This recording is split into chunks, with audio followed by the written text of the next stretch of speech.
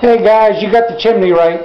I just happen to be in Butler, PA. This is the old hospital. It's been under so many different owners. Show you a little shot around. I rebuilt that and everything above that. Did that corner and the beam pockets. I'm doing some interior work. This hospital goes back 1800s.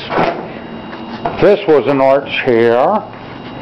One brick needed to come out of here. Well, as it goes, you drop one brick and all of them came out up to here.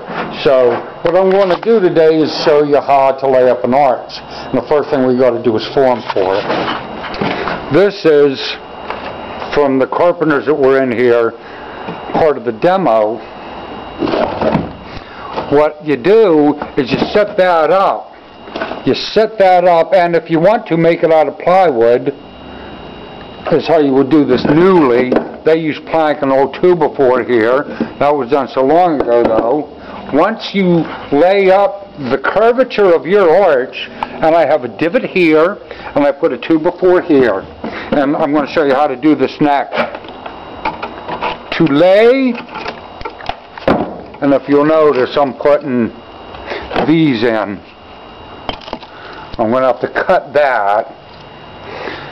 Kind of jerks me around that I have to do all this extra work because I'm supposed to replace one brick in the arch. I'm going to have to cut all these bricks to length now.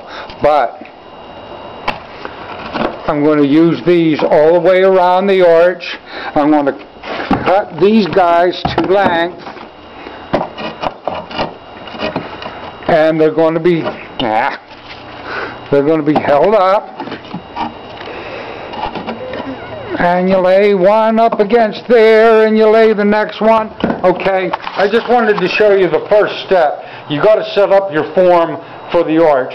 Tomorrow, I've already got the, if you look at this was done in white mortar on red brick in 1860. You can't really match that. Beautiful Dutch Flemish bond in here. White masonry cement. You're supposed to use white sand with it, but I am not, because then it'll be bright white. Do not want anything like that.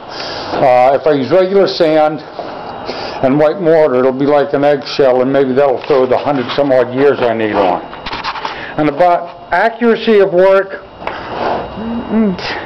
this was good functional stuff in 1830 or 1860 or however far that goes. Well, anyway, I'm set up to do my work.